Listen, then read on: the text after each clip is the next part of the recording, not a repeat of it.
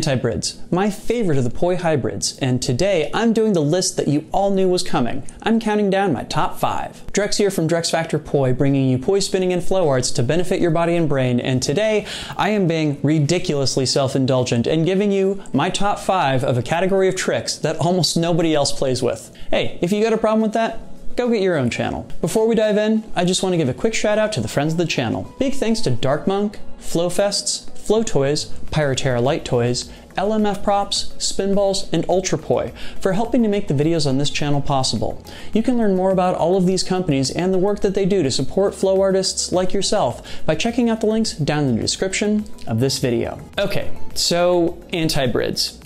Even by the already ludicrously Byzantine standards of Poi jargon, this term is a pretty deep cut. So let's start with the parent term, hybrids.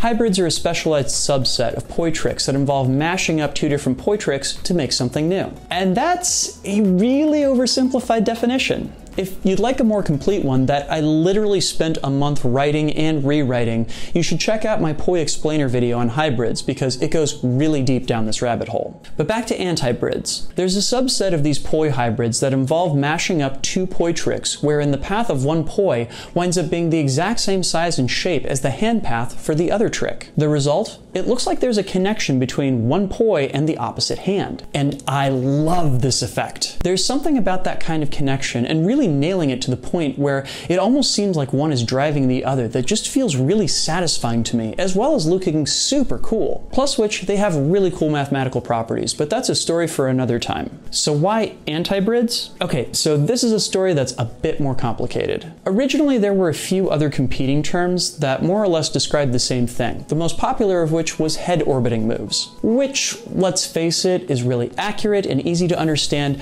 but also an unholy mouthful to have to say out loud or type. And then there was this other term that I'm pretty sure originally referred to hybrids wherein one Poi was meant to be going anti-spin relative to the other. Hence, antibrid. And because that first trick it described was also a head orbiting move, the two wound up mutating into synonyms. And of course, early on in the history of my channel, I was practicing these tricks pretty heavily, and a viewer informed me that I should be calling them antibrids rather than hybrids. So I did.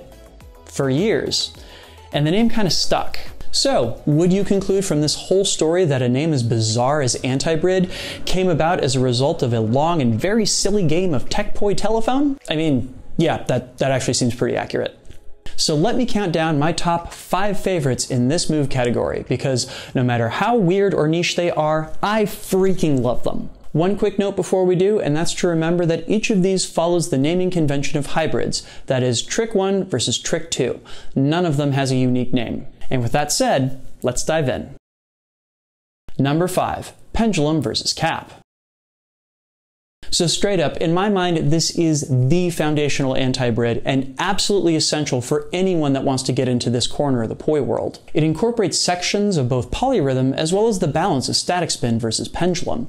It includes transition points throughout the length of the trick, and gravity is always helping you out. I think I first learned this one from watching Ronin videos, but it wasn't until I took a class from him at Fire Drums that I ultimately realized the versatility of this trick, and believe me, I have used it for everything. Transitions into other antibrids, using point isolations across the top, mixing it up with pendulum versus one pedal inspin. Goodness, there are so many directions to take just this one trick. I don't think it's a stretch to call this one of, if not the most versatile trick in the antibrid world. So if antibrids are a thing that you want to explore, I'd highly recommend you start here. Number 4, static spin versus triquetra. Okay, now we're cooking with gas. This may have actually been one of, if not the first antibrid I ever learned, and still one of my favorites. Basically, it has all the visual interest of the Mercedes, but I feel like it ratchets up the complexity and wow factor.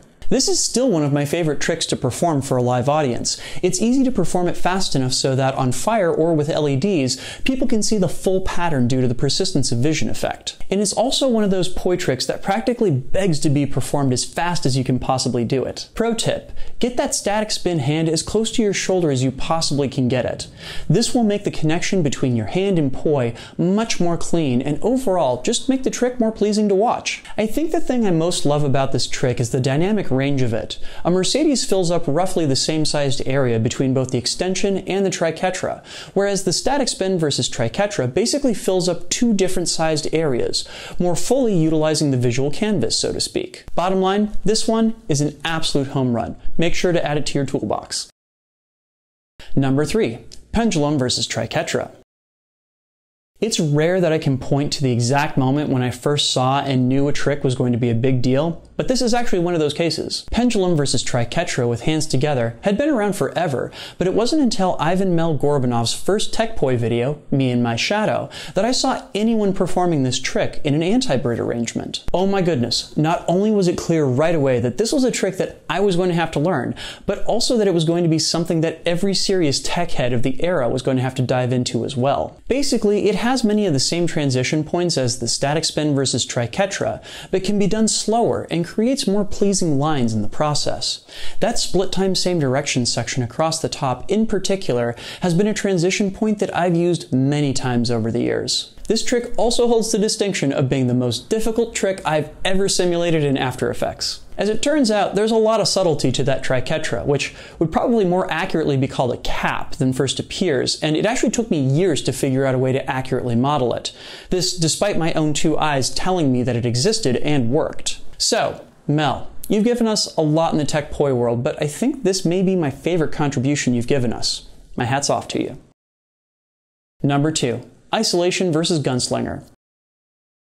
Yeah, so fair warning, the back half of this list is all going to be stupid difficult stuff. This is one of those tricks that kind of became a personal mission to me at one point, and something that I kind of pursued against all reason for a time. The background here is that I saw John Alvarez doing a similar trick in a video long ago, but I was a little disappointed with it. While I could see what he was going for, in my mind it failed the most important test of an antibrid. There was no clear relationship between the poi head and the hand. So I resolved that I was going to do something about it. I was going to find the perfect version of this trick no matter the cost. As it turned out, the key was that it doesn't work with a static spin like John was trying to do. But if your root hand is instead doing an isolation, the pieces can be made to fit together, and by gum does the end result look freaking gorgeous. To this day, this is one of my favorite tricks to bust out, because when the pieces line up, people absolutely lose their minds over it. And I just like being able to point to it and be like, no, that's how it should look. I may have an antibrid problem. Number 1. Isolation versus horizontal cat eye. Oh, come on, you had to know this one was coming. At one point, I could count on my fingers how many people around the world could do this trick. Horizontal cat eyes were difficult enough, but integrating them into an antibrid like this was, and continues to be, more than just bragging rights. This trick is elite. This trick is freaking magic if you can make all the pieces line up, but it's also insanely difficult. That horizontal cat eye can really easily fall into a linear extension, let alone trying to get it to mesh up with an isolation.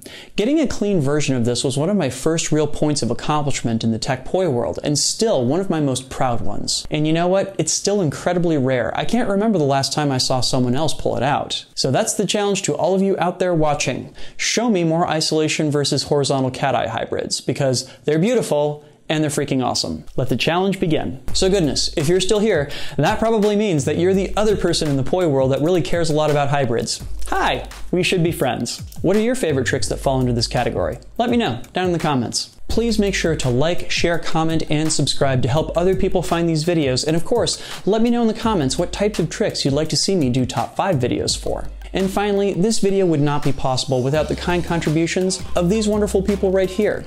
They make this video and all the videos on my channel possible by supporting this work over on Patreon. If you'd like to support the work that I do and spread the love of poi spinning far and wide, please sign up over at patreon.com/DrexFactorPoi.